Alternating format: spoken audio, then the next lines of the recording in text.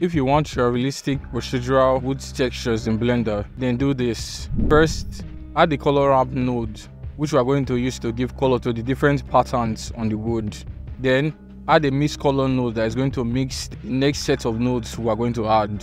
Then add 2 noise textures, and with the node wrangler add-on enabled, use Ctrl T to get the mapping node and the texture coordinate node. Then connect the factor to the vector of the second noise texture. Connect the factor of the second noise texture to the first slot of the mix color node. Also connect the factor of the first noise texture to the second slot of the mix color node. Connect the mix color node to the color ramp, and then the color ramp to the base color of the principled BSDF. Turn off normalize on the second noise texture and change the scale on the X and Y of the mapping nodes to 0.35. For the first noise texture, increase the details to 10, increase the distortion to 1.1, and reduce the scale to 3. And for the second noise texture, reduce the scale to 2, increase the details to 10, and increase the roughness to 0.9, and the distortion to 1.1, and increase the luminarity to 2.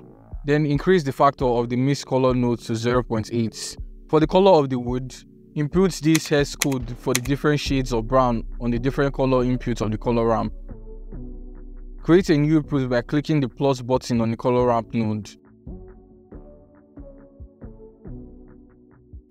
Then add a bump node for a little bit of height on the texture. Then you can now connect the color to the height and then the normal to the normal of the principled BSDF and reduce the strength of the bump node to 0.1. For a little bit of spice, we'll duplicate the noise texture, the mapping node, and the texture coordinate node. Then change from generated to object from the coordinates node to the mapping node.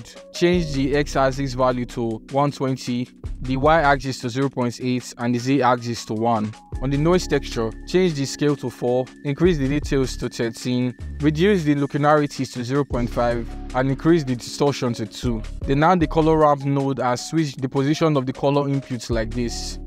Then you can now duplicate the bump node and connect them like this. And this is the full node setup for the wood texture. If you want an extra added detail to your render, then watch this video.